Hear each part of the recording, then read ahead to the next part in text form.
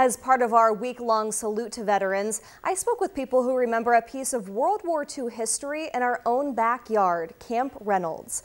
The soldiers who came through there and the facility have left a lasting footprint in Mercer County. 1, 2. Jazz was king. Judy Garland graced the silver screen, and young men were preparing to fight in World War II. It was the early 40s, and Mercer County was in the midst of it all. About 1 million soldiers passed through Camp Reynolds in Pymatuning Township before most of them were sent to Europe. Clara Haggerty remembers working in the camp's post office. It was nice. We had lots of fun, and yet we always felt sad when the boys marched on to go overseas. We'd march past the post office, and we'd all go to the windows, and watch them go. It's kind of sad. Neil Lineman's position as a young shoeshine boy is just as fresh in his mind today. Brushing.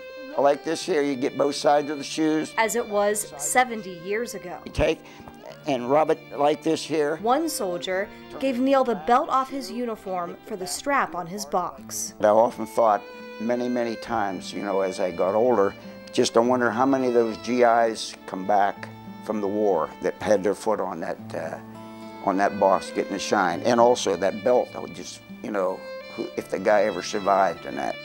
Celebrities, including Judy Garland, Louis Armstrong, and Joe Louis, visited the Army facility to lift the soldiers' spirits. Other residents that started coming to the camp in 1944 were German prisoners of war.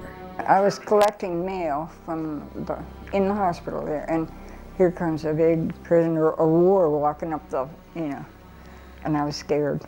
But I just kept going. He didn't say anything.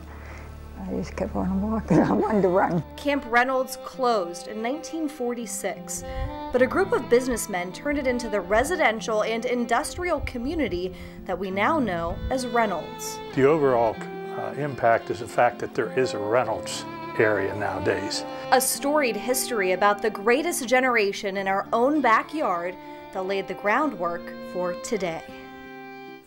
Now you may be wondering where the name Reynolds originated. The camp and school district were named after Pennsylvania Civil War hero Major General John Fulton Reynolds.